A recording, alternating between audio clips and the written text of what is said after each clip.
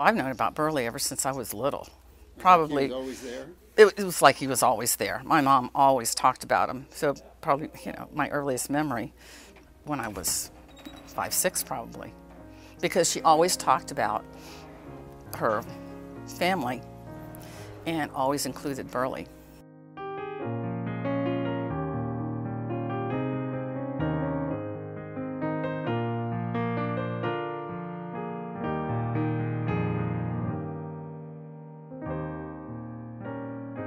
We started out financially well off, but depression caught us when I was about in the 2nd grade. Every night we had our family meal together and around the big oak table in the kitchen where everyone sat. He loved mashed potatoes, always would clean up all the mashed potatoes and the steam from hot mashed potatoes, and I can see him sitting at the table now. When they got into trouble in school, he and Ralph would have to go sit by Uncle Donald because Uncle Donald was the one that never got in trouble, and he was like the perfect one. He had the football and came at me head first and knocked the one right out of me. And then there was the time that she said she remembers Grandpa yelling in the morning, "Where's my car?" because apparently he'd run into the ditch the night before. He had a wave in the front of his hair, and standing in front of the mirror combing that wave, it had to be just perfect before he walked out to school that morning. He and my other brother, Ralph, during the high school years, met 2 girls from an adjacent town, and they were back and forth all the time. Her name was Elva Murray. They used to call her Chucky, and on the side of the pictures of the planes is Chucky. Yeah, and we always called her Chucky. Yeah.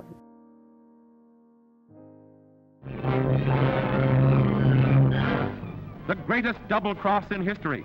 Jap envoys talk peace in Washington. Jap planes without warning bring war to America. Our great Pacific outpost in the Hawaiian Islands is ruthlessly bombed as Japan's perfidious declaration of war.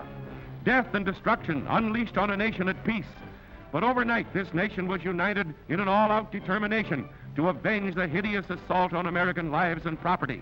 When the news came over the radio, we knew that was going to be life-changing because we knew that our brothers would be involved.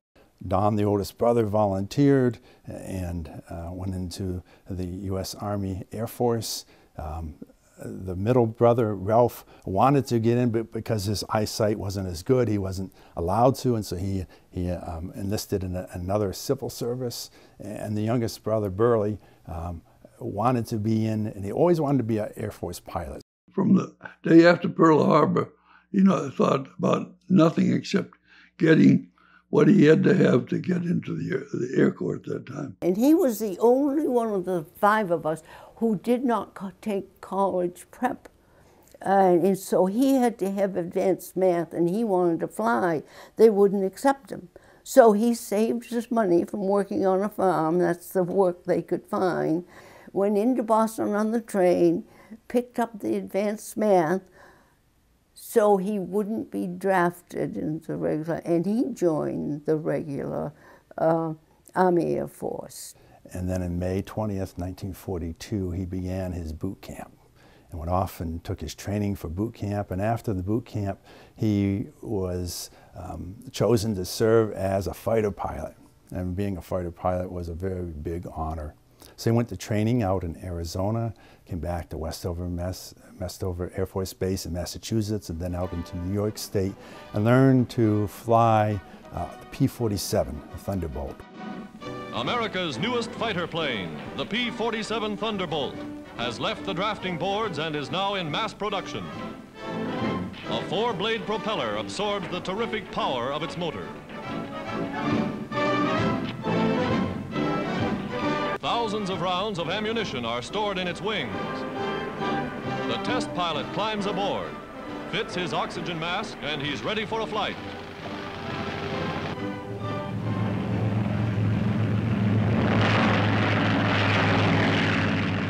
I can remember in high school when he came home after pilot's training, and then he went to Holliston High School, and he spoke at the assembly with his uniform and had his wings. In October of 1943, he married his high school sweetheart, Chucky, and the next month he flew off to England to be part of what would become the invasion force for France. He was part of the 9th Air Force, the 362nd Fighter Bomber Group, the 377th Fighter Bomber Squadron.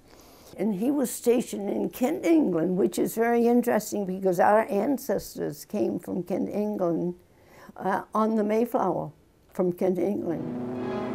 Like flying bullets, they streak across the sky. Thunderbolts in name, they pack thunderbolts of firepower. In February 1944, his first mission was to attack a place called Pays de Calais across the English Channel. The Americans' goal was to convince the Germans that they were going to attack north of Normandy.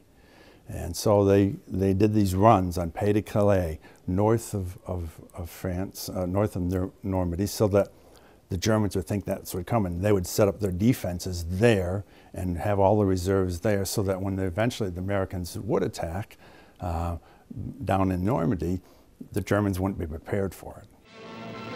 June 6, 1944, and the greatest armada in military history is assembled in England for an assault on Hitler's fortress Europe. For this long-awaited D-Day, the Allies have assembled 12,000 planes to protect a surface force of 4,000 ships, all under the supreme command of General Dwight D. Eisenhower, who has British General Montgomery at his side. His role on that day was to be a fighter pilot escort for the C-47s. C-47s were those group of planes that flew over the Normandy beaches, those 5 beaches, and flew behind the lines to drop paratroopers behind the lines. And so that's what he did.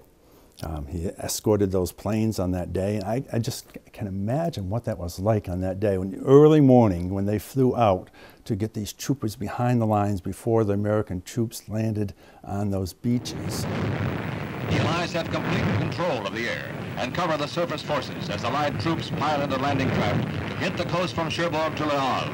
As they prepare to move in, 500 warships lay down a withering barrage.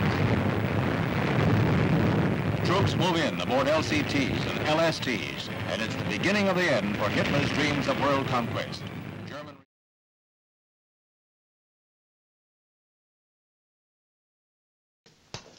Okay, fellas, roll out. We have a mission this morning. Breakfast in half an hour. You can expect heavy flak batteries at a place where we make landfall here at Namindagab, about a mile south of course. Now, while you're crossing the coast and when you're over aerodromes, you are advised to take evasive action. Now then, when you get to the target itself... Burleigh's squadron was assigned to fly a mission to destroy a railroad bridge in a place called Briouze, France. Now, Briouze, France was this small town between Paris and the French coast. It was an evening attack when it happened, and they flew in formation, and he was the 4th in formation. The goal was to come in single planes at a time. They would dive bomb the bridge. They would let off their machine guns and drop their bombs on the target, the bridge, and then go up. He was 4th in line in doing that. And when he came down, he apparently went down a little bit too low, and the bomb ahead of him in that plane, in the 3rd plane, dropped off and exploded, and the bomb blast went up far enough that it disrupted the plane that Burleigh was in, and Burleigh instinctively and training-wise naturally pulled up, and he pulled straight up into the air, and there was smoke, it says in the records, coming from his plane, and probably the explosion totally disoriented Burleigh, such that when it pulled up, his plane stalled. And he went down to the left and crashed, and immediately down and nosedived into a farmer's field and exploded.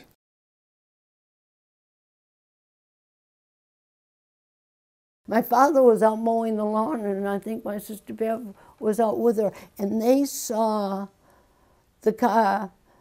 And you knew when there was a telegram at that time, during the war, that it wasn't good. They immediately called up to my aircraft. I had to land immediately and go in to see him. And he's unfortunately, he had to tell me about my brother being killed. And it's a complete shock. On my father's side, they're very quiet, and especially the men are very quiet men.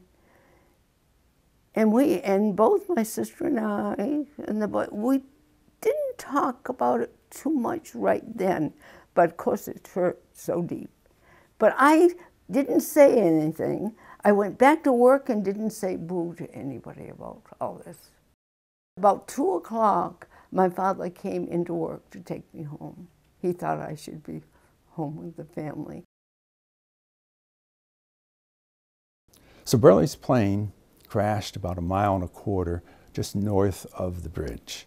It went down in this field called the Place Farm, a regular working farm, and it crashed essentially in the middle of the field.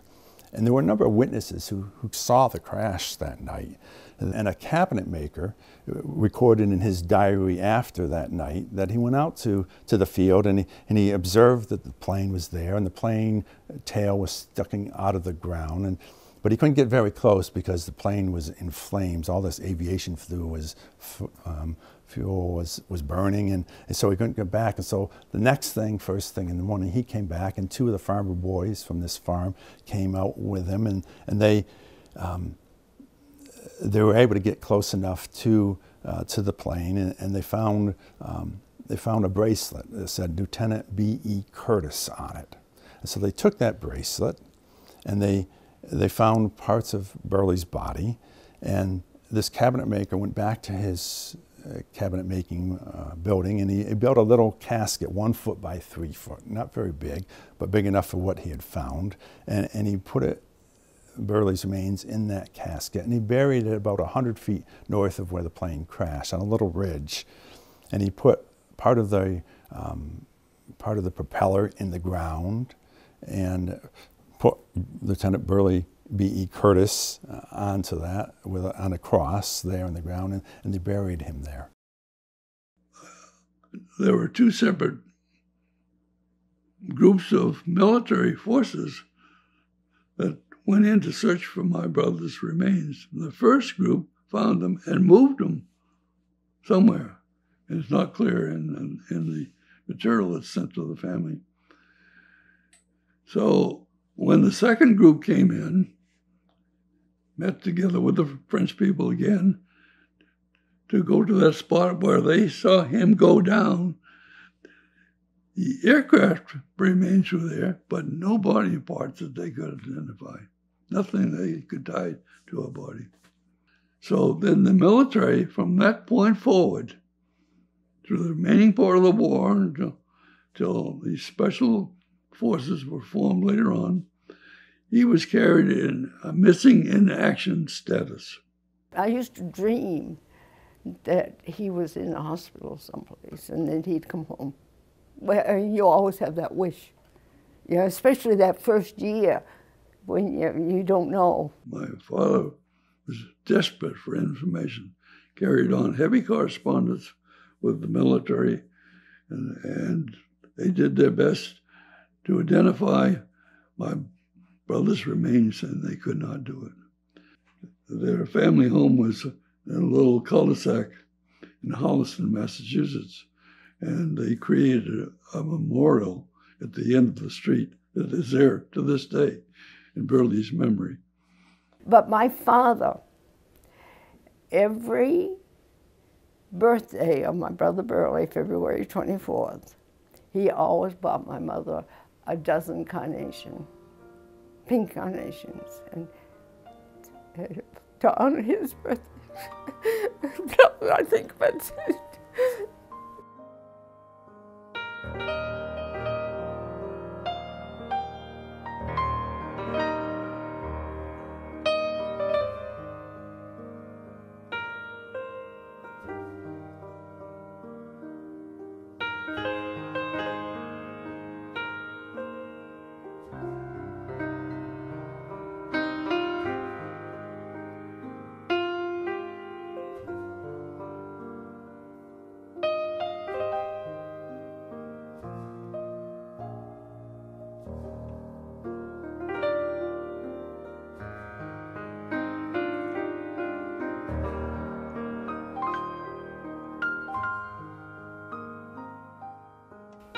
They had such great faith.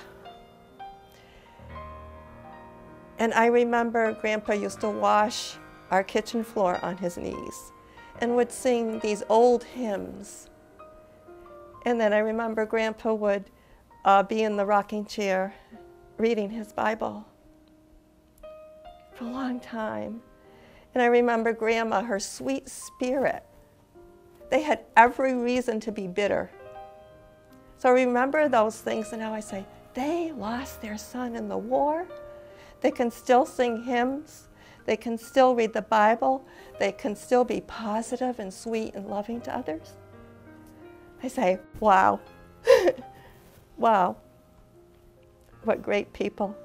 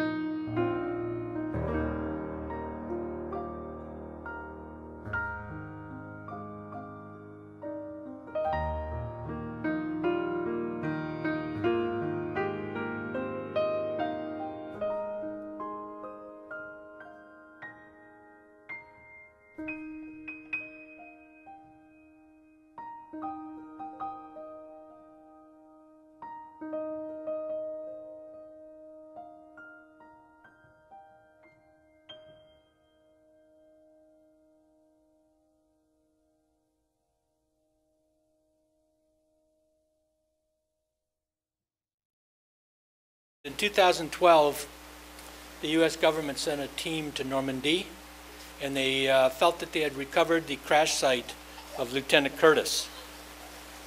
In 2015, History Flight, the nonprofit, got involved, and we sent Dr.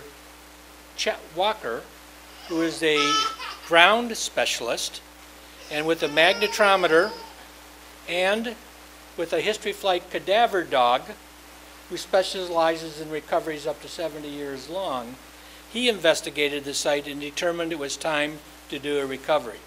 By then, all the above ground evidence had gone. It was now been used by a wheat field and a cornfield. There was no evidence of the plane there anymore. And they began to dig. And so for 3 weeks, they, volunteers, forensic doctors, anthropologists, archaeologists, surveyor, geologists, contributed 3,100 hours to find the recovery of Burleigh Curtis. I lay out a grid as a surveyor. They fill in the grid with the metal detectors, and then we determine where the actual crater is based on the circle of materials we found. All that material that comes out of that excavation goes through screens, and every piece of it is shaken. I run what we call a wet screen, where I have a lot of water, high pressure water. But we had one young 12-year-old, and he reaches in and he pulls out this clump and he holds it under, and he holds it up in the dog tag. I told him what it was. He started dancing around the camp. That boy will never forget that instant, because he just pulled part of an American hero out of the ground. They found the engine, they found numerous 50 caliber bullets, they found insignia from the plane, they found identification numbers from the plane. They knew it was the right plane, they knew it was Burleigh's plane. They found oxygen masks, they found 2 dog tags, they found a silver bar of a first lieutenant, which he was. They found 4 British coins of 1940s. They found a pocket watch, and they found hundreds of bones that identified that this was Burleigh Curtis. And my sister and myself got a telephone call December 18th, 2018, from this wonderful colonel in Fort Knox, Kentucky. I think I was right there. in that chair. And the colonel says, I've got the best of news for you. And I said, you're going to tell me that they recovered Burleigh's remains? And he said, I am. And I said, oh, my Lord, after all these years.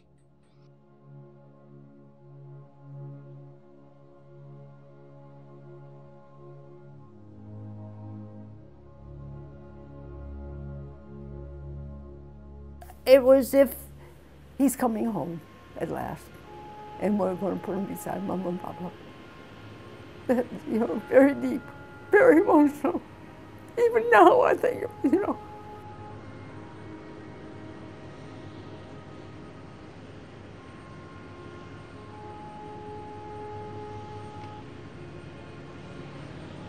Burleigh's name didn't come up in my mind that often. When I got that telephone call, and from that point forward, almost daily, one thought would lead to another. Why? Why was he taken so young?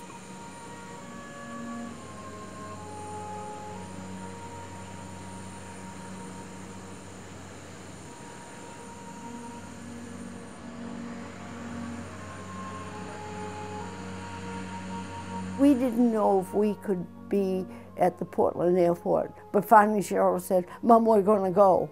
And I said, if you're going, I'm going to go.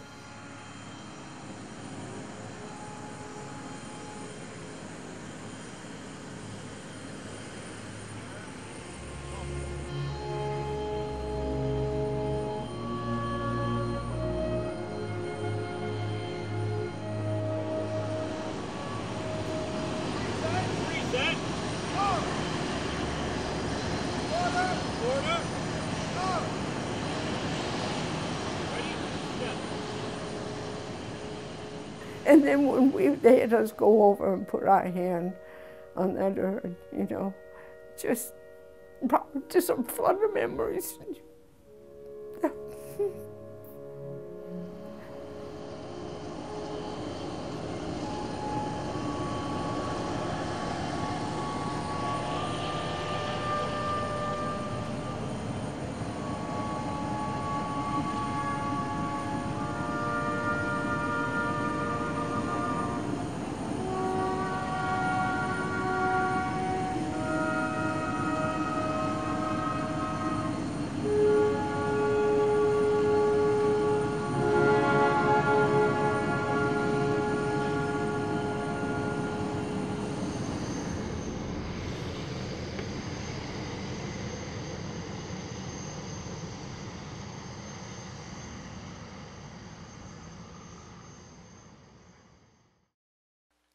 To me, Uncle Burleigh was a hero who I never knew.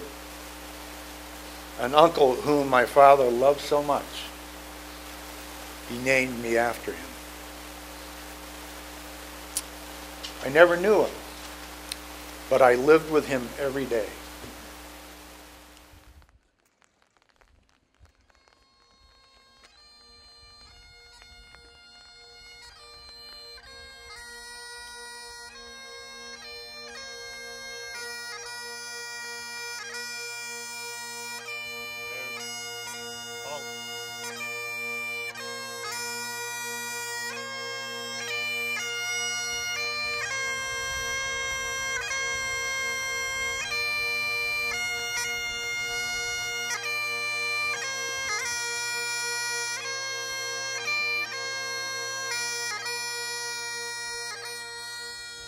But it's beautiful to know he's up there beside my parents. My sister is buried there, and Burleigh's there, with my grandmother and my grandfather.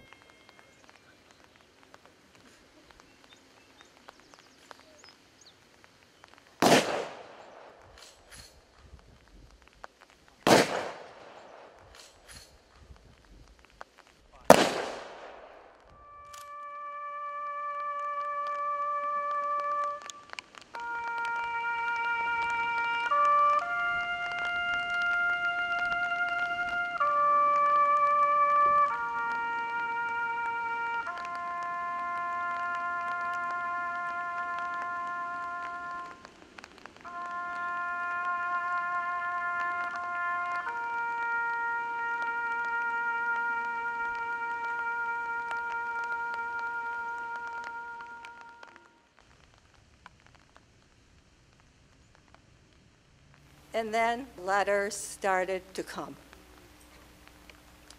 Thanks, Burleigh Curtis, for your courage and passion to your aircraft orders. You have saved so many lives that we are indebted to you. Know that your sacrifice is not in vain. We carry your memory in us, and you stay alive more than ever in the grateful heart of French and Normans. Thank you from the heart. What courage he had to come and risk his life away from his family. Courage to meet the challenges to defend democracy and freedom. And sincere thanks to the heroes who gave their lives for our freedom. We never forget. This is one of my favorite letters, and I'll end with this.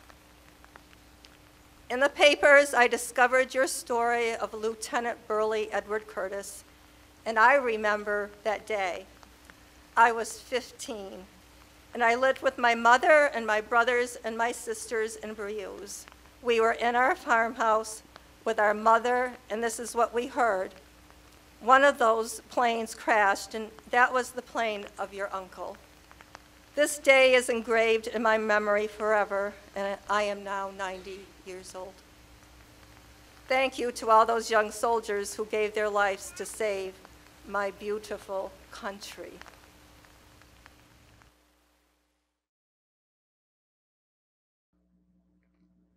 Why, dear Lord, did my poor brother Burleigh lose his life at the young age of 22 years old?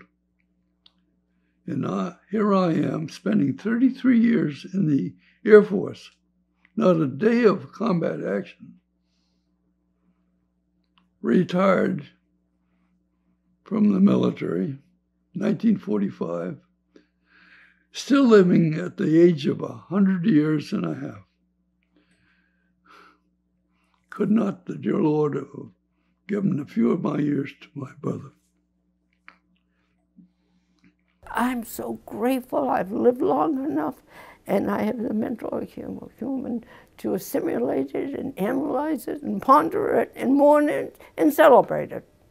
That's what life is all about.